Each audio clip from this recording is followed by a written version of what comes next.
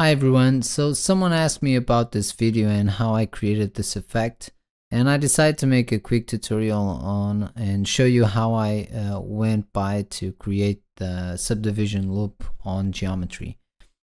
So I'll start by creating the typical geometry node, and let's create a platonic solid. Let's start with the icosahedron. And basically the effect that we're trying to create is something that you would guess would be done with poly extrude. So basically we want to animate an extrusion and an inset. But the funny thing about this is that we're actually not going to use inset. So we'll animate the distance. I pressed Alt and clicked on distance to create a keyframe. Then going over to frame 48, let's press Alt and press distance parameter again, and now I'll just press insert something. Let's say 0.2. We want this to be done by individual elements, of course. So this is part of the effect that we want to create. Now we're missing the inset effect. Okay, so usually you would think that let's animate this as well. But actually, I didn't do it that way. I went to the spine control and went to the thickness ramp, and here you can also animate the way the extrusion is actually happening before it reaches the maximum value, or from the start base to the final distance of the extrusion. So this is basically what I'm doing. So let's go to frame 48 again, and I'll say that at this point I'll create a keyframe on this end, and I'll say at this end I'll have a 0.5, but I'll start with a value of 1. So basically I'm just animating. The default ramp, thickness ramp, is going to be 1, 1, and I'm just animating so that the endpoint is going to be 0.5 at the same keyframe where I have the maximum distance extrusion. And then you get this effect.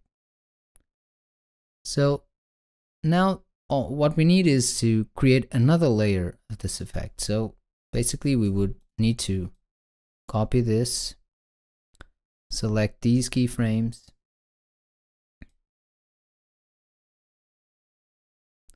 I'm gonna offset them by 24, and I'll offset the other one as well. So I hold shift and click on the parameter, and it appears on the animator editor. And I'll offset this as well, 24 keyframes. So now we start with this, and then we move on to this. Don't worry about the flickering that's happening just because we don't have a normals node. So that should clear things up. So I'll create a normals with a very small cusp angle. Go back, and we're starting to have the desired effect. We would need to create another layer and proceed with this over and over again. And the idea would be that on the second one, the distance wouldn't actually be the same, would be a fraction of the previous distance, just so we don't get these intersections between the neighboring faces. So let's say that the distance of the second one would be half the first one, so 0.1. Okay, so now we don't have those intersections, or at least not as much, and we would go on and keep going with this. Let's say just create one more layer for you to see the effect. And let's say that the distance, the maximum distance this time wouldn't be 0.1, would be 0.05. And we need to offset the keyframes again. So I'll select the keyframes, move them to 48. And I'll select the other keyframes here. 48 as well. And we get 3 layers of the effect. So it looks good, but it's not very practical. Every time you want to change something in the animation, or the value of the way things are happening, either the time or the speed at which they're happening, the direction, and you have to go over all the the values and or either offset all the keyframes again manually, and that's really not necessary. You can do this with you can actually do this with a loop. So we'll create a for loop with feedback. So it's basically just simple loop. Let's start with just 3 iterations to recreate the same level of details, more or less. And we'll connect this here, and let's create a null that's going to allow us to actually access a few parameters that we really want, just so we can centralize things here. And I'll go to parameter, edit parameter interface, and I'll create 2 floats. 1, 2.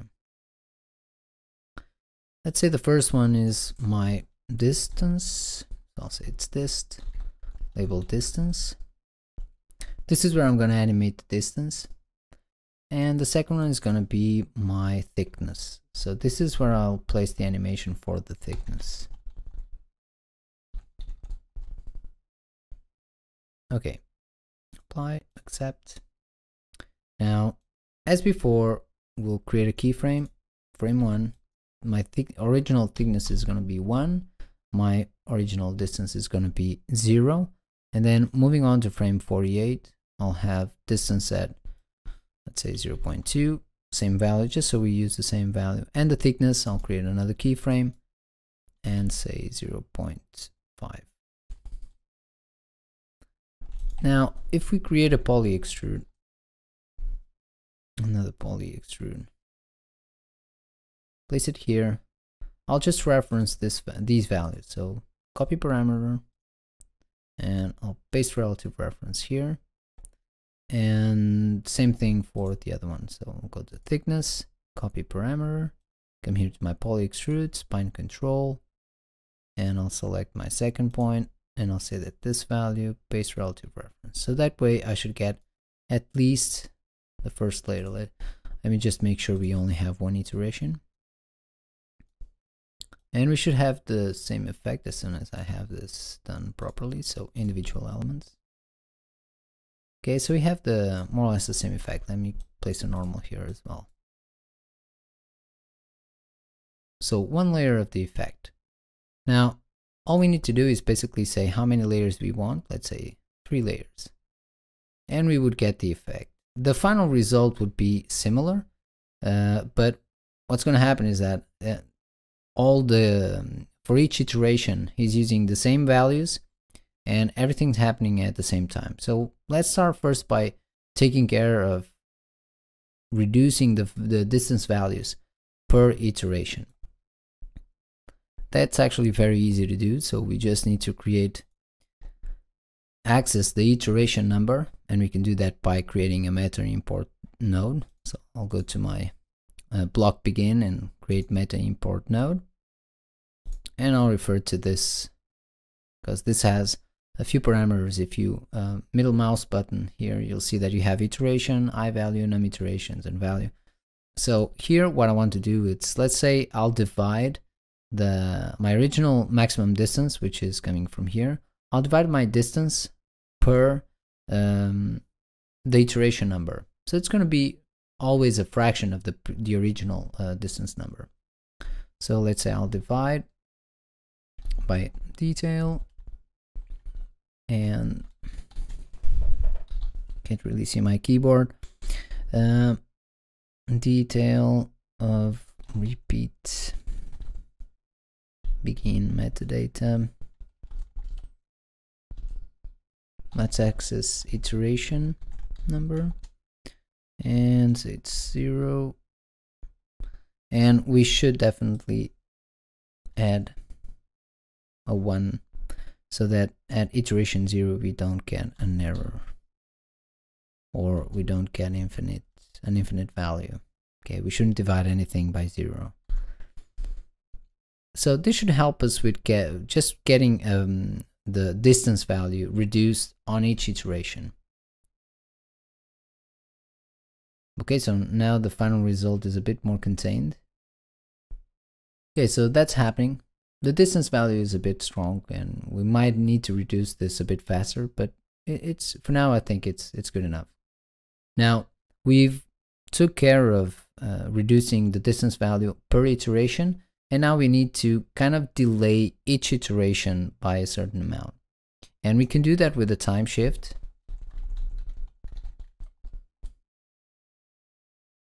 I'll place it here.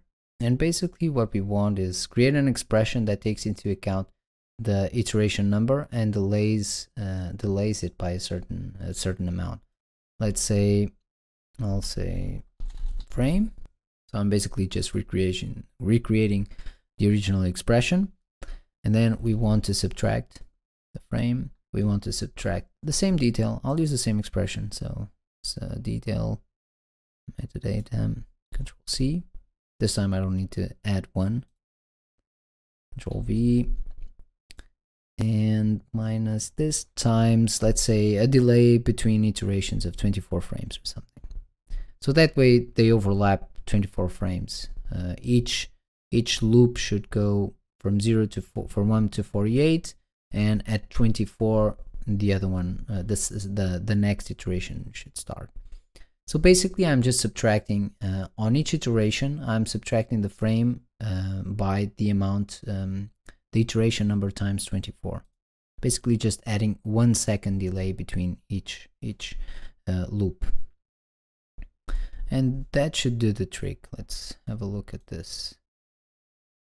Okay, so it's working. It's giving us that effect. If you notice, from 1 to 24, we only have the first poly extrude, the first iteration loop having an effect, and then we start to see the second one after frame 24, and after frame 48 we start to see the other one.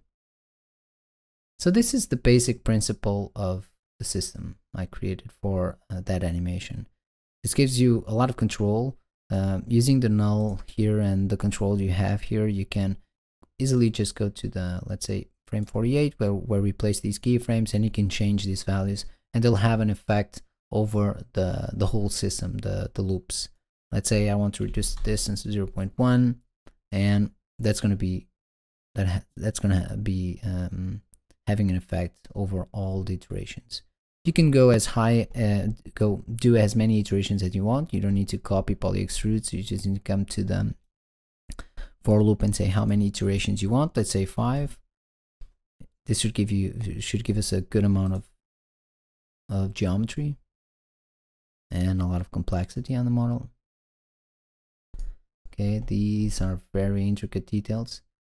It's definitely not reducing the distance fast enough, so I'll help you with that as well. So basically, we just need to accelerate the fraction. The way that this operation is working is that on the first loop, I'm subdividing. I'm dividing the original distance by 1, meaning that on the first loop I'll have actually used the original distance that I animated here. On the second one, I'm not going to be using the I'm going to be using the original distance divided by 2. On the third one, divided by 3, but that's just not fast enough. That progression 1, 2, 3, it's just not fast enough. So you could, for instance, just multiply it by 2 or multiply it by something, the iteration number, or you can actually make it even faster by using a power function, for instance. Let's add a power function here, power, and I'll actually create another channel here. Okay, on the null, I'll go to edit parameter interface. I'll add another float. I'll say this is power, and I'll call this actual power. Apply, accept. So now it's different. It's to the power of something, and this is going to be much faster. The way the distance is going to be reduced on each iteration is going to be much faster. I'll just have to refer to that channel. So basically the whole expression is just this. Okay, power of the iteration number to this value, which is basically just this channel. Okay, just actually call this animation anim controls or something. Okay, and now what we will see is that there shouldn't be any or at least much less intersections, because the extrusion distance is going to be reduced on each iteration by a lot.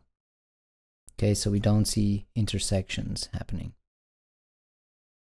Or you could go the other way. You want it to actually accelerate. You want the distance to actually increase on each iteration. So you just go below 1, let's say 0.5, and what you'll see is that on the second iteration, the distance is actually going to increase, and that's going to keep increasing, and you'll get something weird and crazy, but it always looks good. It's hard for you to get something that doesn't really look interesting. If you render this with a nice shader and nice lighting, it should look pretty good. Okay, and you can just change the input as much as you want. Let's say another type of platonic, octahedron, also gonna work. Any input's gonna work, doesn't really matter. Okay, you can get really nice structures. You can even try divide.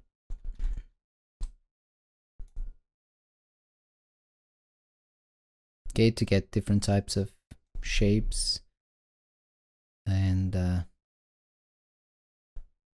that's also gonna work. So hope you enjoyed this one. It's pretty simple, or at least you can get it pretty simple. The overall structure, it's actually very